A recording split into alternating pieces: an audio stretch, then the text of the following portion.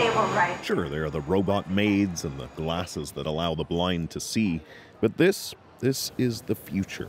That's right, a toilet that you can talk to, tell it to flush, or whatever you'd want to discuss with your commode.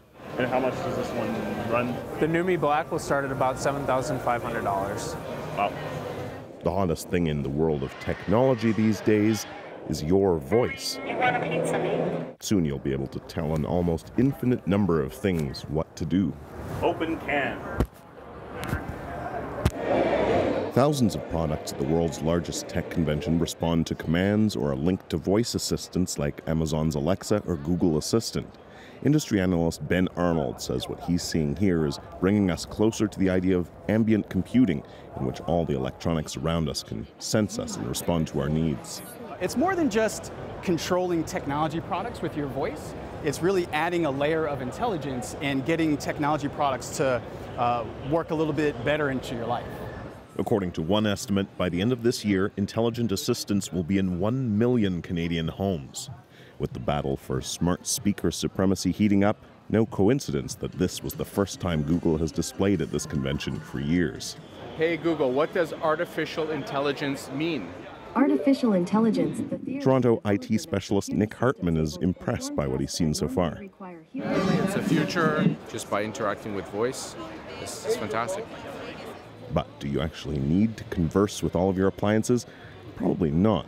With companies rushing to get on the voice tech bandwagon, in many cases they may be solving problems that don't exist.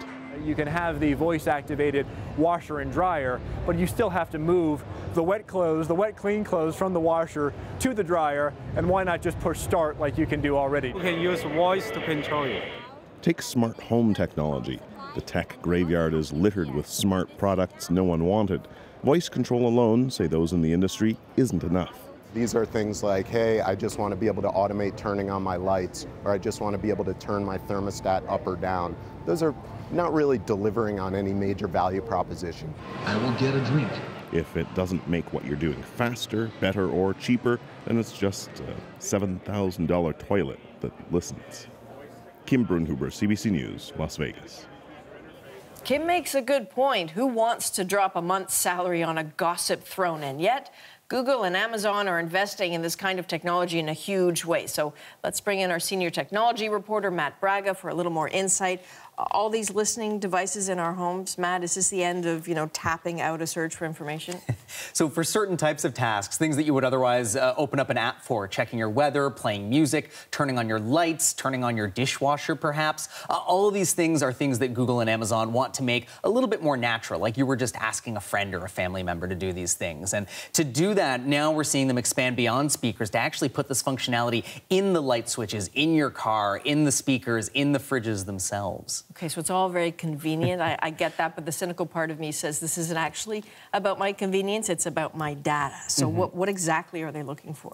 So Amazon and Google, of course, are both companies. They exist to make money. Amazon, that being selling you more things, Google selling advertising. And so, of course, they're going to be interested in things like what music you're playing, when you're turning on your lights, when you're getting home, where you're going. All this is stuff that they can infer through your use of these devices, and certainly stuff that they could use to further their business goals. Oh, and when you buy one, are you actively signing on for that information to be collected?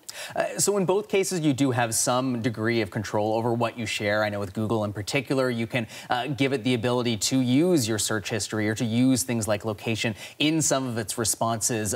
But by and large, the delineation that these companies make is, while they say that they don't share or sell your personal information, things that have been stripped of personal information, so-called de-identified data, can be a little bit more fair game. Last question, very briefly. I've tried one of these things. Feels a little clumsy. Is the tech ready, really? So one of the big hurdles I think these companies still have to overcome is context, right? They understand what they've been programmed to understand. They don't really understand us the way that humans do. And so that's the thing. The way you and I do. Absolutely. Okay. And so that's what we're working towards next. Okay, Matt Braga, thanks very much. Thanks, Adrian.